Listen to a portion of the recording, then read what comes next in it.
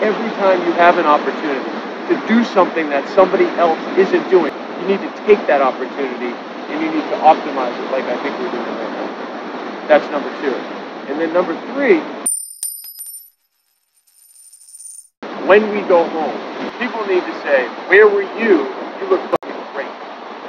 Not, ooh, you better get back to the gym, honey. Ooh, look a little flabby Jakey. Ooh, look a little skinny Ryan. Ooh, look a little puffy Chelsea. That's not what this is. When you go home, people should say, where did you go and how do I get there? Not because of your fucking Instagram story, although those are nice, but because of what you look like and the weight and presence that you bring to the place that you go. So the fasting at 11, eating at 11, that still goes on. The 150 ounces of water, that still goes on. Right? Packing your meals and eating your cheap pasta and stuff, that still goes on. Right? None of that stuff. Getting up early, that still goes on. It all still goes on.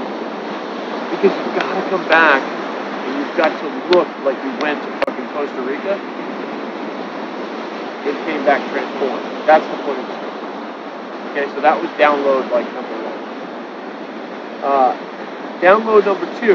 This moment this morning at 6 a.m.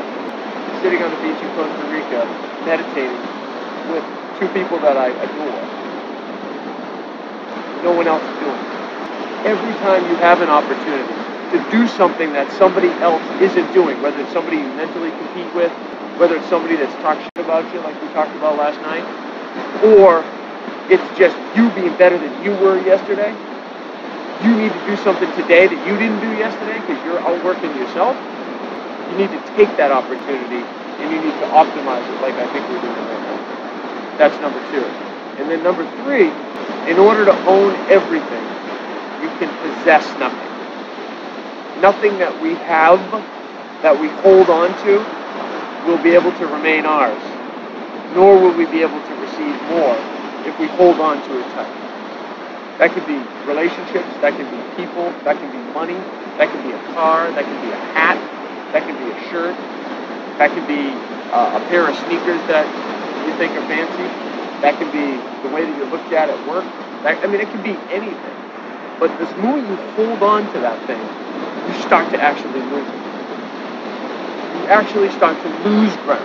Whatever that thing is in our life that we're holding on to for our identity, that we're trying to possess, that has to be released.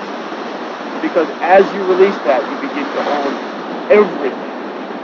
And I think that was the other thing. So those are my 3 20-minute meditations.